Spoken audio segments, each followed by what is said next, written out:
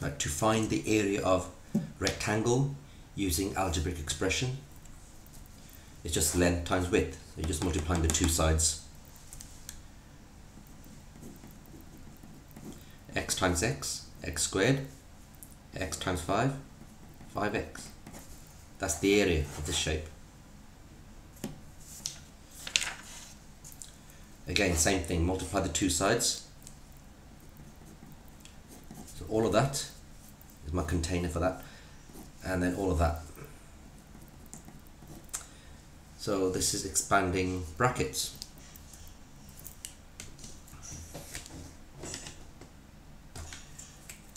X times x, x squared, x times 1, 1x, or just x. 3 times x, 3x, 3 times 1, 3. Now simplify, you got x squared by itself, and then you got 1x plus 3x, like terms, that's 4x, and then you just got the plus 3 by itself. Right, that is the answer.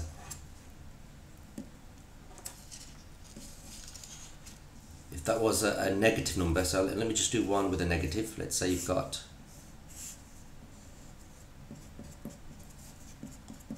to work out the area of that one then. It doesn't matter which order you put them. You can put the x plus 1 first, x minus 3 here. It does not matter which way you do these. X times x, x squared, x times, that's x times positive 1, x times 1 is 1x. Now you've got to be careful about the sign. If it's a negative in front of the number or the letter, it matters. So that's minus 3 times x. Minus 3 times x. Negative times positive, well, negative wins, so that'll be negative 3x. And then negative 3 times 1, negative 3 times 1 is negative 3. Negative 3. Now we need to simplify. So you got x squared by itself. Got that x squared by itself. Now you got 1x, like terms, 1x take away 3x. Think about the number line. 1x take away 3. 1 take away 3. On the number line is minus 2x. And then you got that minus 3 on the side by itself. Right, so that's the area of this shape. To work at the area of a triangle, it's base, remember the formula? Half times base, this is the base, times the vertical height,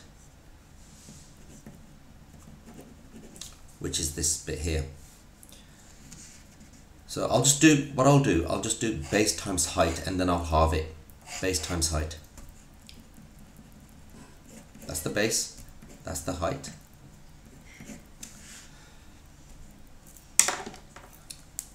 Two x times x, 2x squared. 2x times 6, 12x. 4 times x, 4x. 4 times 6, 24. Now collect like terms. Well, you got 2x squared by itself. Right, like terms.